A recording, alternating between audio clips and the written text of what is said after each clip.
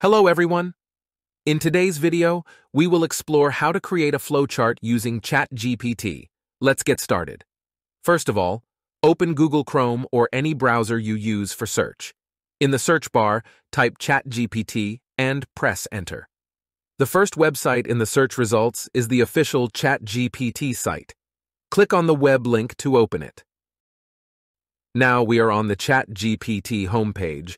If you are using ChatGPT for the first time, you need to sign up. Once you complete the sign-up process, a window like this interface will open. Now, command ChatGPT to provide LaTeX coding for a flowchart on the topic you desire. For example, type, "Write LaTeX coding for a flowchart explaining how the EPL makes money." After entering your command, press Enter on the keyboard to proceed. You can see that it starts generating LaTeX coding according to our command. Once it's done, simply copy this code. Open a new tab by clicking the plus icon and search for the Overleaf website. Open the first website from the search results.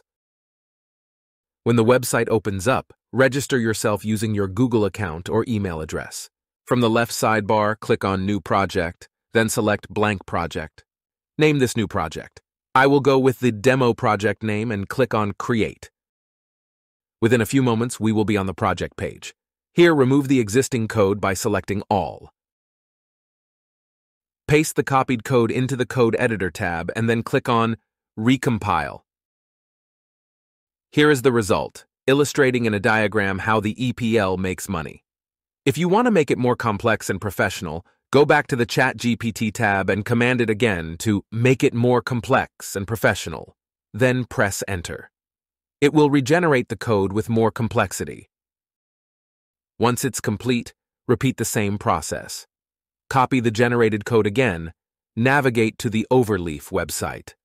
Select the existing code and remove it. Paste the copied code and click on Recompile.